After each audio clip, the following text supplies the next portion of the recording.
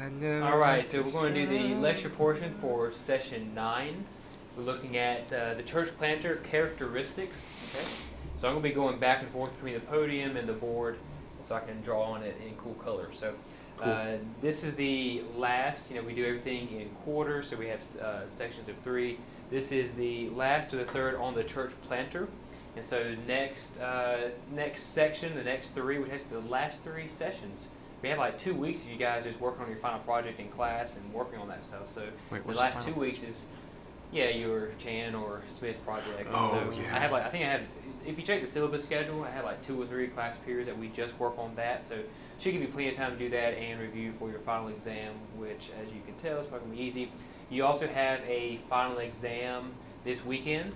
I think I have it due Saturday, but you know how I like to slip up and have things due like on a Monday, so you might have an extra day or 2 for that. And the calling video, you'll be uploading that on Saturday as well. So let's jump into the church planter. We talked about, what was the first one with Pastor Will? We talked about the church planters call. Okay. Last week we talked about the church planters characteristics. Mm-hmm. That means this is a typo. I'm going to fix it now. Do it. So this should be not characteristics. I'll tell you, I am a week off for whatever reason. It should be, I'm going to do green. Capabilities. Green is the color of boogers. Money. Okay, so the church planter capability, that's completely my fault again. I haven't had a lot of sleep lately. My PhD classes have started back again, and so I'm getting up exorbitantly early and staying up really late. And so, anyways, that was another goof by me. So we're talking about the church planter's capabilities, okay? How a person, we talked about we talked about the idea of being wired for church planting. What's the, are you called to do it? First of all, we know we're called to make disciples primarily, but you may be doing that in a church planting role or setting. We talked about characteristics. So in that we talked about, we looked at some of those lists of the kind of characteristics of a church planter that, the different blog posts. We discussed some of the spiritual ideas from, 1 Timothy 3 and Titus, basically the qualifications of an elder, which I would say is the qualification of every Christian. Should be characteristic of every Christian, but the elder is that lead guy. So today's I guess lecture is going to look a little bit more at kind of the role of the elder or pastor, but because we do believe that church planting is not just done by a male elder or pastor, it's done by God's people, we will discuss throughout how other roles play into it. So talking about capabilities, you can also say skills. What are the skills required to plant a church? And so today's going to be a little more of a practical thing. We'll look at some of the more spiritual elements first, and then at the end of it, we're going to look at some of the very practical things. You know me, I like to bring books to class. So we've got a few books that we're going to discuss as we go and kind of highlight. You're reading this week in Stetzer chapter 4. You'll notice I think the first 3 things we look at basically kind of outlined, and he explains a lot more in depth in his book. I adapted his and from the 2 other sources that I use, kind of put these things together for the capabilities of a planter. So you're kind of getting a mix of different perspectives on what it looks like. So we're talking about capabilities. Let me erase this. So awesome. Yeah. All right. So let's ask this question: what is a church planter? All right. This is taken from the Redeemer Church Manual. Let me get up a little bit more. There we go. What is a church planter? Is a Christian leader. This is a quote. A Christian leader leads from character before skill. Now today we're talking about skill, but actually we talk about character, right? Character is far more important than skills in Christian leadership. Okay? Now this is in Redeemer Church. Tim Keller, Pastor Tim Keller's his church. They have a thick manual. I got it in my office. And in their section on assessment and the church planter himself, this is one of the quotes they actually start with. A Christian leader leads from character before skill.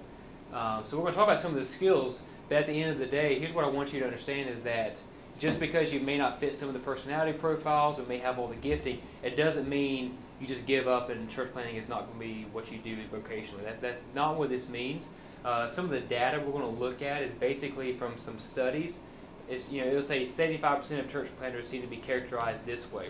But the other 25% can still have very healthy growing churches. It doesn't mean they're failures. It just means the majority are kind of wired in a certain way. You'll probably notice that in yourself. You'll probably pick up on some characteristics as we go. So character is far more important than skills in Christian leadership.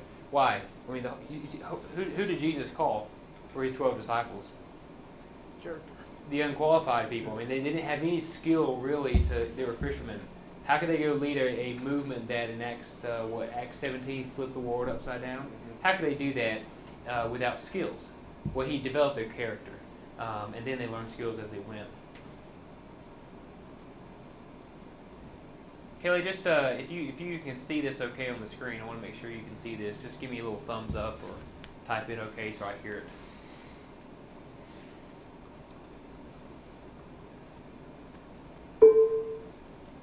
Sounds good. I'm going to take that as a yes. All right, perfect. I want to make sure you see everything. And take good notes as you go as well. I'll have this PDF along with the others for you to study for your exam like I usually do. I'll have those sent out through Blackboard probably tomorrow. All right, so next question, what is a church planter? Same question. This is from J.D. Payne's book, Discovering Church Planting. We've highlighted that here before. A church planter, he says a biblical church planter is one who is sent to preach the gospel, establish churches through disciple making from the harvest fields. Okay. Now remember, we also got our definition for what is church planting from J.D. Payne. And what was our definition from the first week that we looked at? Making disciples who then reproduce disciples that lead to new churches planted. All right. That's the basic gist is exactly what you just said, is disciple making that leads to new churches started. Alright, so out of that definition, J.D. Payne says a church planter, the person, is one who is sent. Okay, so we talked about the idea of being sent in the Mission of God section of this class. So one who is sent, this reminds us of the Missio Dei. Alright, and it also reminds us, out of the Missio Dei, reminds us what our mission is, which is to preach the gospel. Alright, and establish churches. This is what we would say is church planting, establishing new churches through what? Making disciples. Okay, so making disciples, that's why we built this foundation. Making disciples is that foundational element to planting a church. And what does it mean from the harvest? From the world. Yeah, lost people. Yeah. Alright, so the harvest is basically we're taking people who do not know Christ, helping them understand the gospel. They are converting, repenting of their sin, believing in faith, and so now they are no longer the harvest, they are part of the church.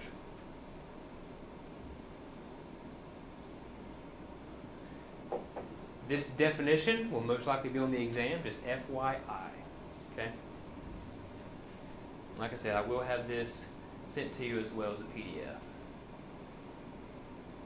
Alright, so now let's talk about the three kinds of church planters. This is a combination of a couple of different books, but essentially there are three basic kinds. There's the apostolic missionary church planter, there's the missional pastor, and then there's a team planter.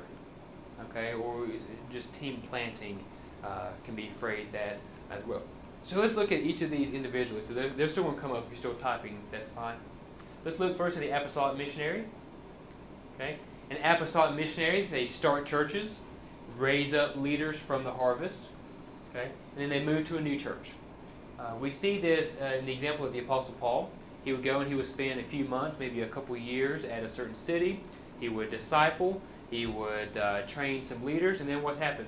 He's off to a new city. Right? His whole, the missionary journeys of Paul in the book of Acts, he's hopping from city to city to city, but then he goes back and does what? Checks up on. Yeah, he checks up on them. He sends them letters. He visits, sends some of his people maybe to check on them as well. All right, so an apostolic missionary, we here in this is a North American church planting class, so we're kind of framing it in our context and how we understand it, okay? We usually see the apostolic missionary church planter more in international settings. It's usually what we think of when maybe our mission board has a person who does go overseas, along with a team, and they go from one village or city to the next, and they plant raise up leaders from the harvest and indigenous leaders, and then they train them, get them developed, and then once they are in a healthy state, that person moves to the missionary moves to a neighboring village or a neighboring town, or whichever, and then they're also sending some of these indigenous leaders as missionaries as well. And so when we think of a church planter, we here in North America, what are some of the people here in North America that we think of when we think of a church planter? Just name off some of the names of some of the known guys. Driscoll. Okay, like a Mark Driscoll, right? He planted a church in Seattle, pastored it for 18 years until it folded. Okay, who's someone else? Darren Patrick. Darren Patrick, same thing in St. Louis, the Journey Church. He planted it. He's been there for over a decade. Okay. Bill Hybels. Bill Hybels, Rick Warren, some of those. Yeah.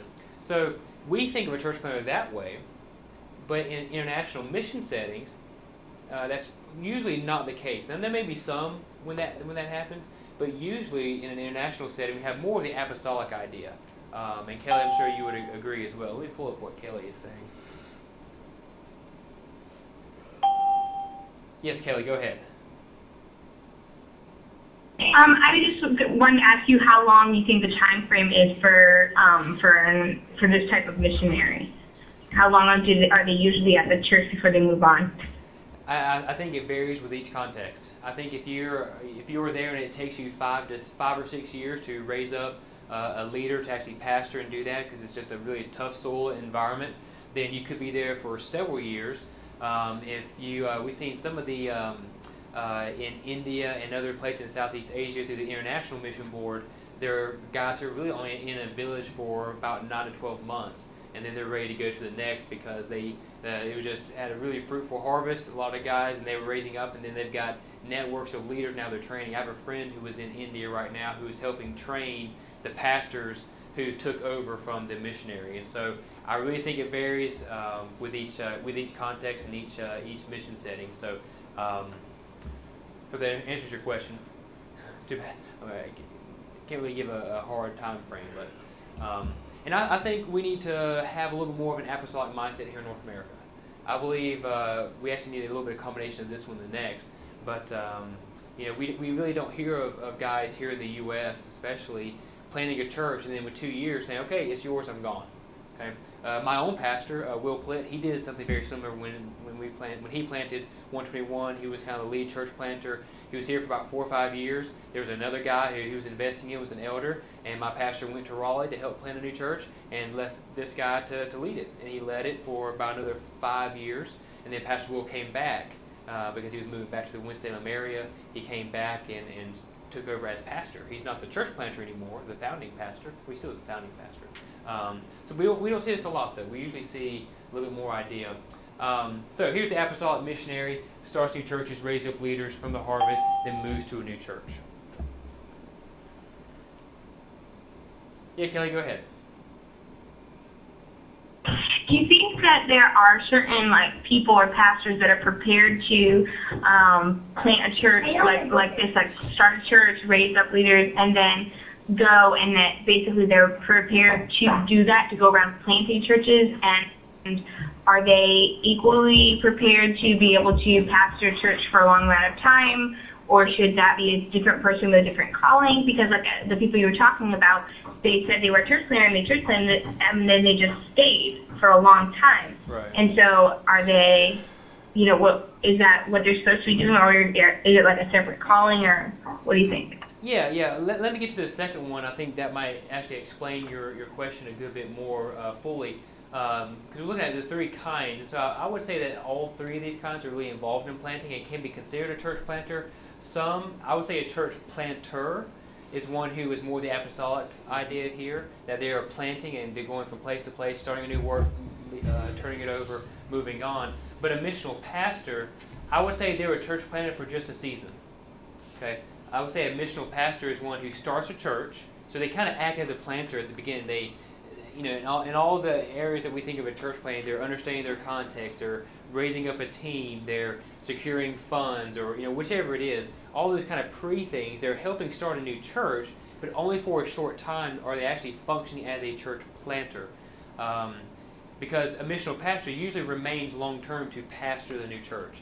This is the predominant model used in North America. I'm not saying it's right, but I think God, can use both the missional pastor and apostolic missionary in different settings, because a lot of times the missional pastors who start these churches, in many cases, and especially more recent decades here in North America, they become church planting churches. Okay, so you mentioned Darren Patrick a while ago. His church has helped plant dozens of other churches, both in St. Louis, across the United States, and across the world. And so, would we say that they aren't involved in church planting? Well, no, they are. They're very much involved in church planting. Here's some examples. Rick Warren. Both I've heard on different video things years ago, or maybe in books. But both Rick Warren and Darren Patrick both said that they prayed, God, help me start a church and let me stay there the rest of my life and pastor it. They prayed for that. They loved the city they were in. And then, so Rick Warren has been at his church for, I think, almost 30 years now. It's been close to that. I think Darren Patrick is close to 15 or so years, maybe give or take a little bit. Like a Tim Keller, went up to New York City, planted Redeemer Church, and they have a network, and they've planted hundreds of churches across the globe.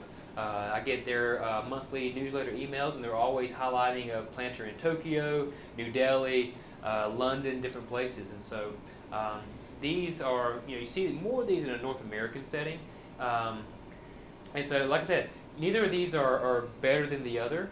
Kind of like going with Kelly's question, I think some are better wired to be this way. And so if you're here in the U.S. and you are really just you think you're wired to be a pastor, but you kind of see a need for a new church, you might have more of this missional pastor posture where you are functioning as a church planter in that kind of mindset.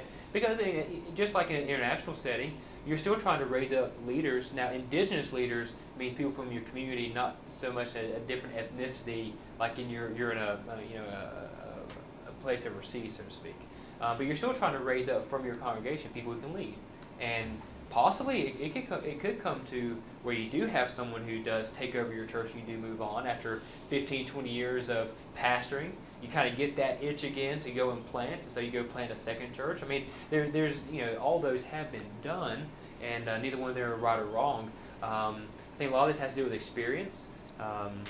For me personally, I kind of want to be a mix of these, to be honest. I kind of want to have that apostolic to where I am willing to go after 3 or 4 years and let someone who I've raised up to take over. But then again, if God is, if I'm in a place and our church is able to, we're helping plant 2 or 3 new churches a year, and part of my wiring is actually helping to see that happen. And if I were to leave, that may not happen as well because someone is not ready to kind of take over that reign of leadership in that particular capacity, then it might be more beneficial to God's kingdom that I stay there and be that more missional pastor.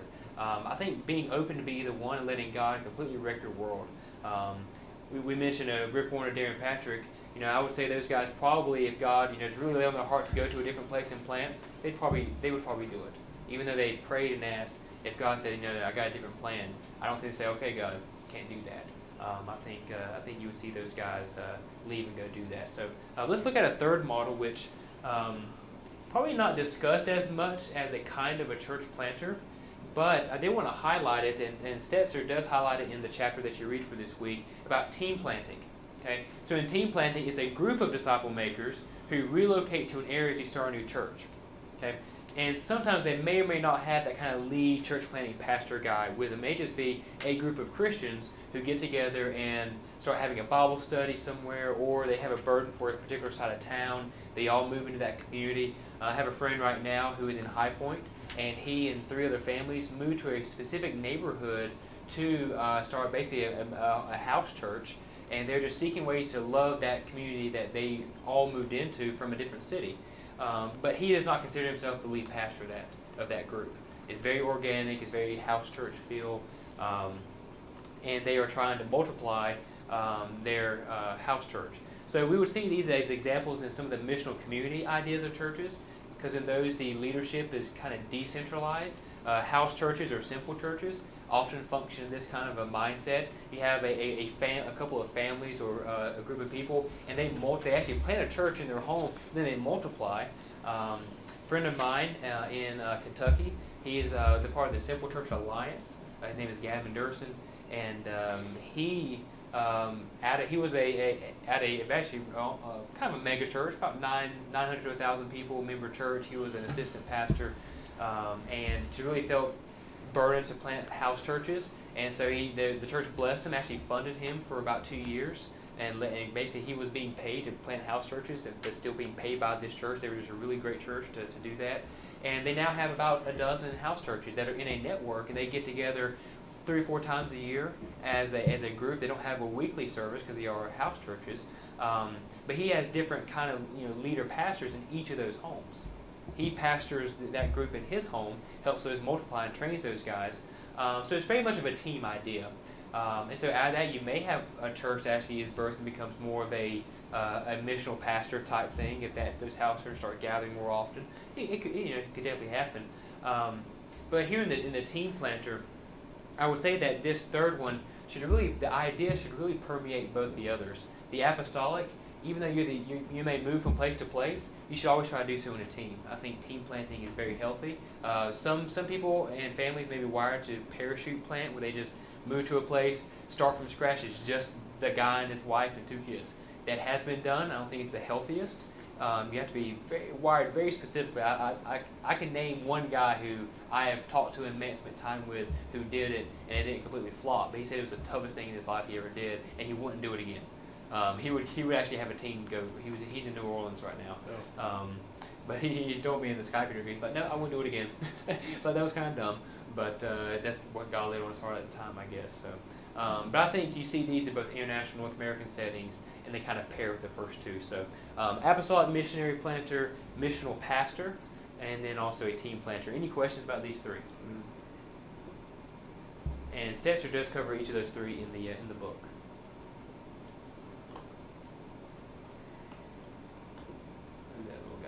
Okay, so I went a little bit too far. All right, let's look at APEST. Ephesians 4:11-12, popular verse. Christ gave the church his body, certain kind of people gifted a certain way. So the verses say he gives apostles, prophets, evangelists, shepherds, teachers.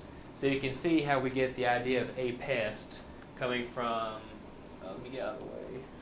Oh no, you gotta fix that red line at the top. Okay, so there's the APEST, all right? So apostle, prophet, evangelist, shepherd, teacher. Now, the point of that verse is Christ gives these two local churches, these people, in order to do what? To equip the people for ministry, right? So he gives the church apostles, prophets, evangelists, shepherd, teachers. Now, I would say if you're a part of a team church plant, each of us are probably a combination of a few of these. I would doubt that any of us do these all very well, though we probably all have a little bit. If you're in a church planting program, you probably have a little bit of an apostolic nature. Now we're not talking about the actual apostles from the Bible in that sense. I don't believe we still have necessarily the office of apostle. I think we have the characteristics of an apostle, in the idea that it is one who is sent to establish. A lot of church planters kind of see themselves in these apostolic roles where they're going to a new area to do something. So Paul was an apostle who went from place to place to place. Prophet, he's the one who knows the direction. He's the vision caster. He is, here's where we're going, and here's who I need to come with me. Okay, so this could be part of the gift mix that God gives you and the team that you're putting together. Now, this does not mean that every single one of these, you don't have an apostle, a pastor of apostleship, a pastor who's a prophet, a pastor who's an evangelist.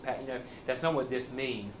It means that God gives both pastors and the laity in your church these kind of gifting. These kind of people will characterize those who are in your church. So the evangelist, they're the one who champion the cause. All right? Now, the evangelist is also the one who is sharing the gospel, but that's kind of the idea of championing the cause. They're always talking about what this new church is doing. All right? They're proclaiming the evangelist. They're spreading this good news, and they're always talking about what God is doing through the gospel for people's lives. So that evangelist has that kind of different mentality. They're really good at relating with people and bringing them into the body as well. The shepherd, he's that person, he or she is that person who is caring for God's people, and that kind of shepherding the flock kind of mentality. And then the teacher, one who's clarifying the truth. Okay, so a teacher takes God's word, maybe in a preaching setting or a one-on-one discipleship or small group setting, and is the one who's really clarifying the truth. in our gospel community, that's part of my church, there's about 8 or 10 of us. We're starting to now, as we're starting to kind of form as a group, we're starting to understand who is the stronger apostle of the group and who's the stronger shepherd. Okay, I can tell you, I'm not the strong shepherd. My wife is a better shepherd because she's really caring for the people. She is texting some of the other girls more often than I'm texting guys, just to check up on them, make sure they're okay. Right now, I'm functioning a lot more as the apostle, prophet, and teacher. Okay, but we have several of our students and people who are in a group who are more of our evangelists. There have been others who have brought more friends to some of the dinners we've done and invited more lost people than I have. So we're identifying who those are. We want to maximize those, and also see, okay, you're probably a mix of these. So this comes from Alan Hirsch. His book, The Shaping of Things to Come. I'll put it up here close to the camera, even though it's going to be backwards. I'm sorry. This is The Shaping of Things to Come. He talks about it. This is his first book that really kind of got some of his ideas. And he has another book which is called The Forgotten Ways, which he also expounds the APES idea. And this has a chapter on it. The Forgotten Ways has like a big section. It's like 5 chapters on it. So that's also a good book. I got it on Kindle. So let's move to the next. Any questions about APES?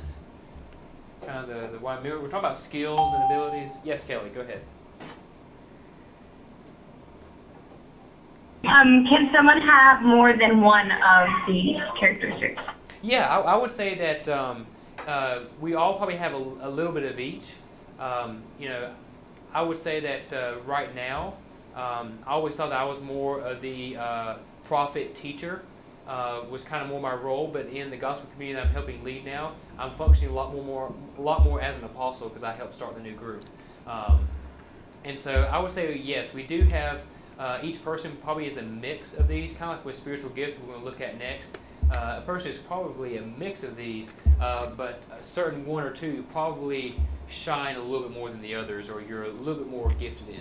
I'm not the most gifted evangelist, to be honest, and I'm not the most gifted shepherd. That's just not. If you talk to my pastor, he is super high on apostle and prophet, super low on shepherding. It's really kind of funny. He's like, I'm a pastor, which means to shepherd. He's like, but I stink at it. Yeah. But we have two other elders in our church function. We have one, Pastor Mark. He is the shepherd bar none. I mean, he is always taking care of the leaders, the people.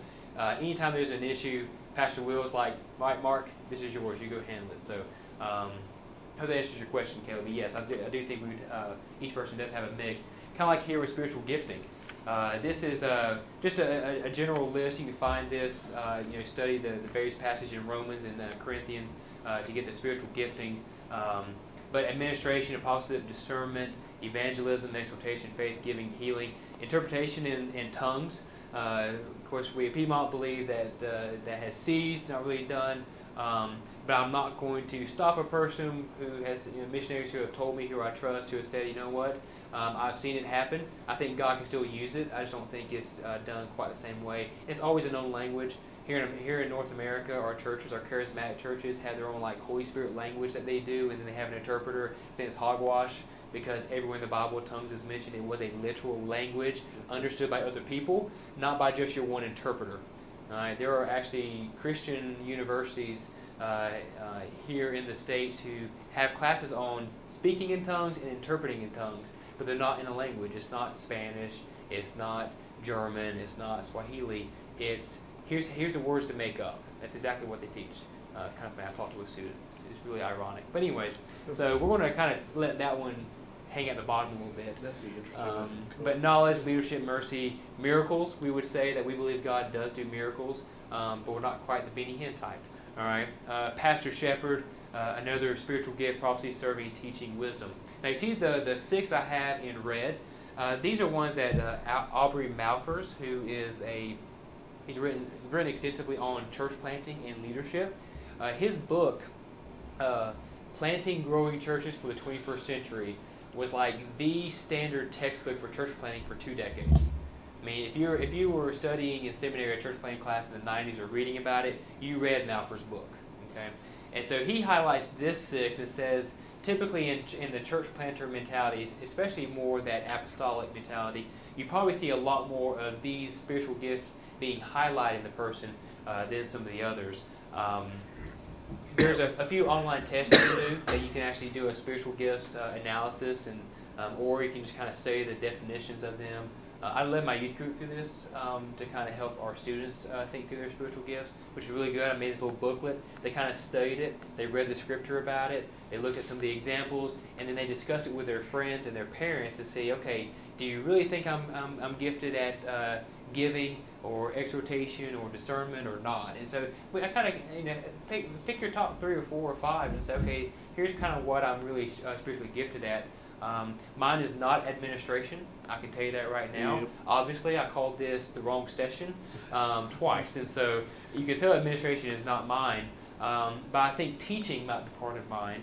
Prophecy and serving and leadership, I think, are some that I have. And so I don't want to park here for too long, but did want to highlight that these are some of the 6 that Aubrey Malphurs in his book would say kind of characterize some of the apostolic missionary church planters. But it doesn't mean if you don't have this particular mix that you can't be involved in it. Like I said, it's more about character than it is about your skills or even gifting. Let's move on to the next so we can make sure we get done in 10 minutes. Prophet, priest, king. This is a little bit, might be a little bit different idea for you. The pastors or planters of a church work best together if their gifting and skills are maximized and their roles designated by gifting and calling. So when we talk about prophet, priest, and king, we're talking about their role of more of the pastors. Okay, they're the laity, probably exhibit some of these functions as well, and you may have some lay people who function in the idea of a prophet, priest, or king and aren't an elder. So a lady who maybe is serving or leading or whichever, probably want to function in these as well, even though she may not be an elder. But for this conversation in the topic, we're going to kind of couch it in the idea of a pastor. And we see that in the Bible, Christ fulfilled the roles of prophet, priest, and king, and I would contend he is the only human who could do so effectively. Okay, so he's talking about prophet, priest, and king. We'll talk. I think of my dad when I think about this, who he was the only pastor. Small church, about 100, 120, in a very small town, Hamlet, North Carolina. He pastored that church for about a dozen years, and he was really expected to fulfill all 3 of these roles.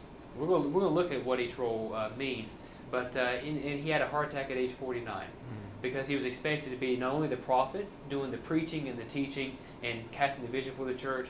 He was the priest who was visiting, doing all the hospital visits, all the premarital counseling, all the crisis counseling, and he was also the king. He was in charge of all the administration, making things organized and getting done, and trying to oversee all the committees and teams.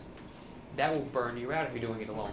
So I think a church functions best when they have at least three, hopefully more, elders or pastors or leaders who function as prophets, priests, and king. You can kind of see it almost like in a trinity. They have different functions, but they work together as a good team. So let's look at these each individually. This comes from Driscoll and Brashear's book, Vintage Church. As a prophet, Jesus preached and taught Scripture with authority and has now commissioned preachers filled with His Spirit to proclaim His word. This prophet. As priest, Jesus cares for people and deals with their sin compassionately and causes people to join Him in these ministries of mercy. As king, Jesus demonstrated His rule over creation through miracles while on the earth, and today leads His people, the spiritual body of Christ, into all nations and cultures through church leaders, principles, and systems by the Holy Spirit according to His word. So we're kind of seeing how Christ did all these and He did them well. We kind of mirror those in our church leadership in a lot of ways, but I would contend we don't and are not able to do all of these as effectively as Christ, because He was the only human who was absolutely perfect. So let's look at prophet. All right, so when I think of this, I really do think of, I know I give the example of my church, but it's because I'm living it, doing it, a part of it, and it makes more sense to me in explaining. But the prophet, this is our Pastor Will. He does most of the teaching and preaching, but he is really the vision-casting pastor of our church. He knows where we need to go as a body. He has actually spent the last year and a half kind of refocusing the whole church on its mission of making disciples for Christ's glory in our city. And so he's really kind of leading that. So in the elders' meetings, I've been a part of at least 3 so far. He's the guy who's at the whiteboard coaching the other elders and leading us through. He's the pastor at our partner member meeting when he is saying, here's where we're going as a church, what questions do you have, and he's guiding our church through that. So that's kind of like that prophet role, teaching and vision casting, okay? So I probably want to ask you this on a test, so just know that the prophet serves the role of teaching and vision casting. Then the next part of your leadership team should have a priest, okay? The priest is usually responsible or is really gifted at, and this includes the APEST ideas and the spiritual gifts, at counseling and care, okay? So he's the person who sits down in the coffee shop and will give you 3 hours of his day. He's the one who, and that's not says, that should be sees, sorry, it's a misspelling, so let me correct that as well. Can I correct it for you? No, you cannot. Dang. Oh, you want to write on the board, don't I you? do. Yes, come write a big blue E for me, Derek, as I finish explaining. So the priest sees how to take care of the people along the way, okay? So you have a prophet who is saying, oh, we've got this great idea, we're going to plant this church, we're going to do this, and there you go. Thank you, Derek. You get an A+ for today. Matt Malin, you get an A++. That's what I'm talking about. Sorry, he's closer, so. It's because I've stayed silent and I haven't asked of anything. Okay, everyone gets an A++ today because you're all great students. A++ All right. minus All right, for so Derek. you have your prophet who says, okay, here's where we need to go as a church. Or he's on the church planting team. Here's what we're going to do as a team. Here's where we're moving. He's kind of overseeing and leading that.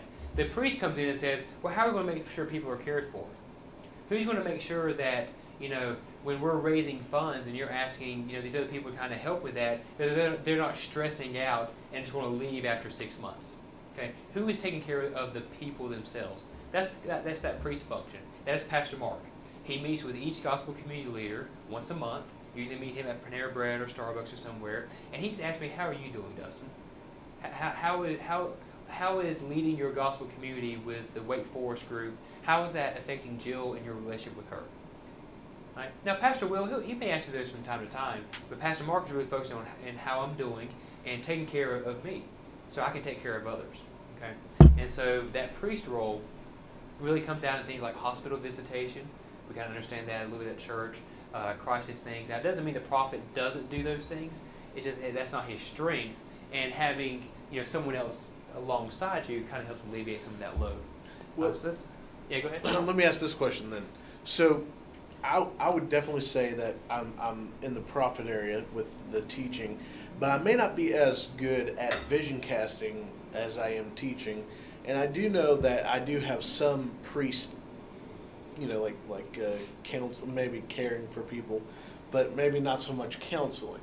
Yeah. So, does that? I mean, it's just like when we looked at an APEST and spiritual gift. It doesn't mean you're just one. right. I am high prophet, next priest, low king. So if I do like a pie chart, all right. So let's say, for as far as prophet, say this is probably me as a prophet.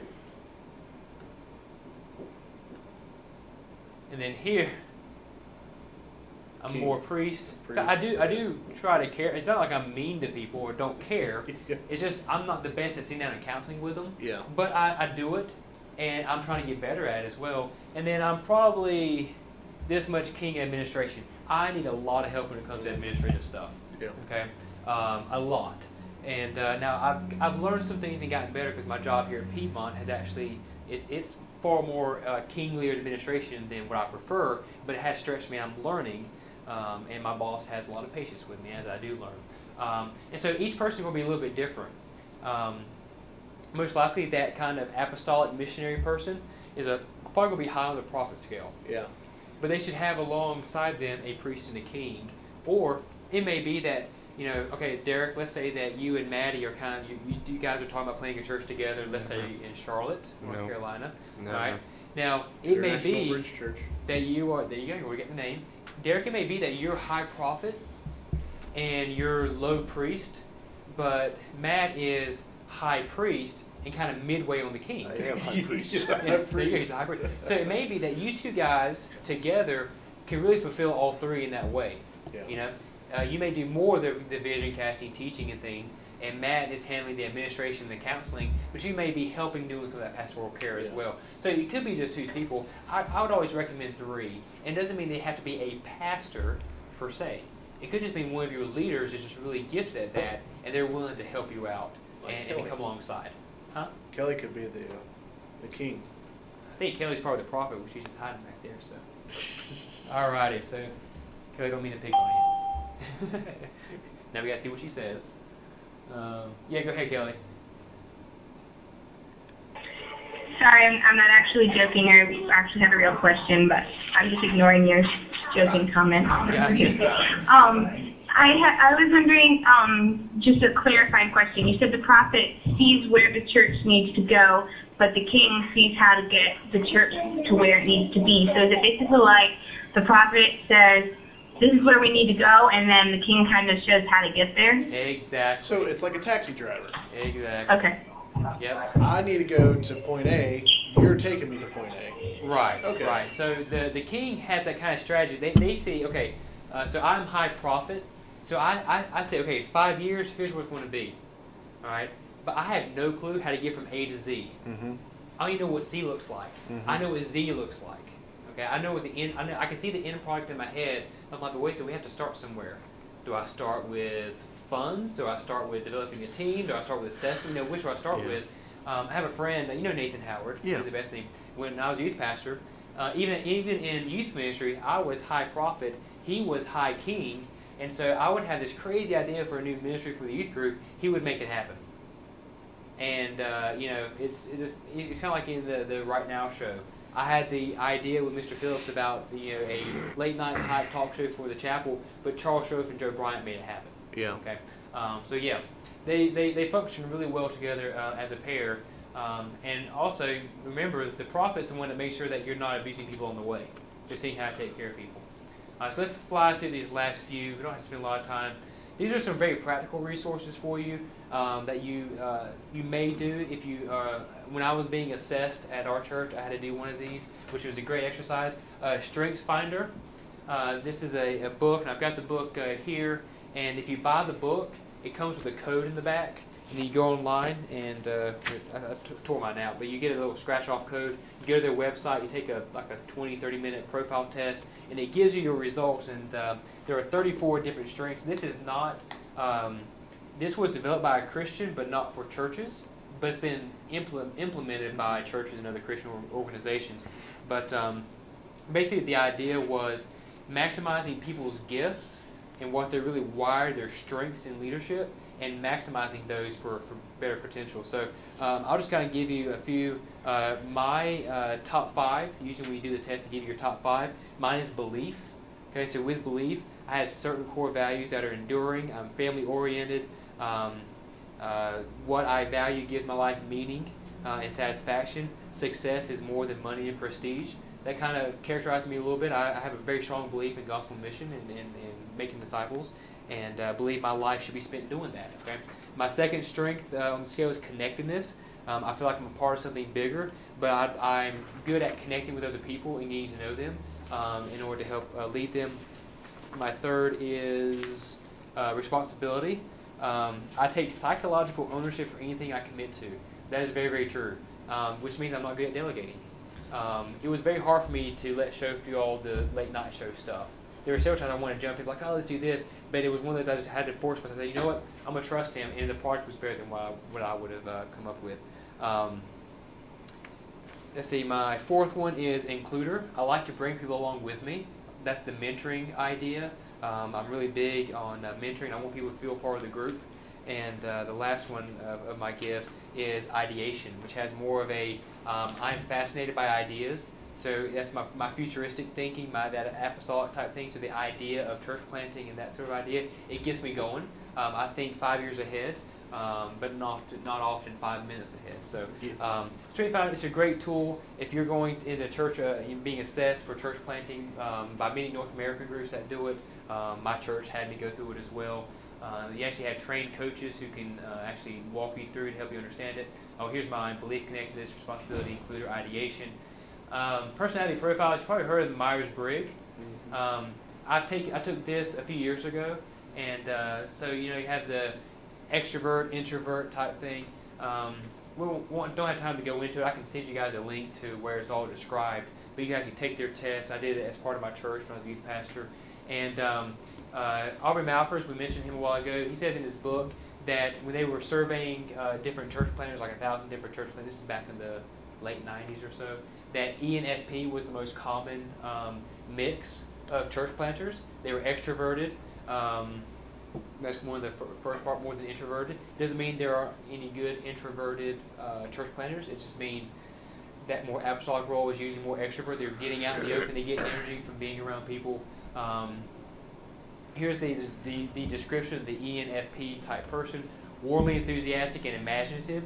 See life as full of possibilities. Make connections between events and information very quickly. Confidently proceed based on the patterns they see. Want a lot of affirmation from others and readily give appreciation and support. Spontaneous and flexible. Often rely on their ability to improvise and their verbal fluency. Does that not sound like a church planter? That And sounds they don't- exactly like my life. And they didn't write this for Christians. This is a completely secular type idea that churches have used. But when I read this, it kind of seems like this kind of characterizes many guys I would guys I know. Yes, Kelly, go ahead. Oh, it sounds like you. There you go. Now, when I did the test, I am an ENTP. So instead of feeling, I'm a thinker instead of a feeler. But the feeler is more connected with people when I'm a little more of a thinker. Then the last is the personality profile, the DISC. I've not taken this, so I don't know a whole lot about it, but I did find a good link from a guy talking about church planters and the DISC profile. I'll put that on Blackboard to kind of supplement for today to read through. But Aubrey Malphurs in his book and a few other links I found did seem to say that a person with a high DNI seemed to function best as a church planter. So I want to kind of show you some of those, I guess, secular tools that actually I think are really helpful. The Strength Finders, this actually helped me understand myself a lot more, and it helped me realize why there are certain parts of my job here at Piedmont I struggle with, and certain that I am really good at. I'm really, really good at networking with people, which has to do with my connectedness. All right? But I'm really bad at organizing things like attendance sheets. Really bad at that. But remember from the very first thing we said, what is a church planter? After all we've looked at, APES, prophet, priest, king, spiritual gifts, your DISC profile, all that, more importantly, a Christian leader leads from character before skill. Character is far more important than skills in Christian leadership. All right? God can take a person who is not an ENFP, complete opposite in every sense, and they can be a fantastic church planter because it's God's Holy Spirit in you doing that, not your skills. But there are some very practical capabilities and skills that church planters have. So that concludes the lecture for today. Thank you very much. If you have any questions, feel free to get on the Blackboard and send me an email, anything. I'm gonna have some of these. I'm gonna have a few more articles that are going to add to the session 9 folder and have for you for this week. So yes, Kelly, if you will just email it to me, that'd be great.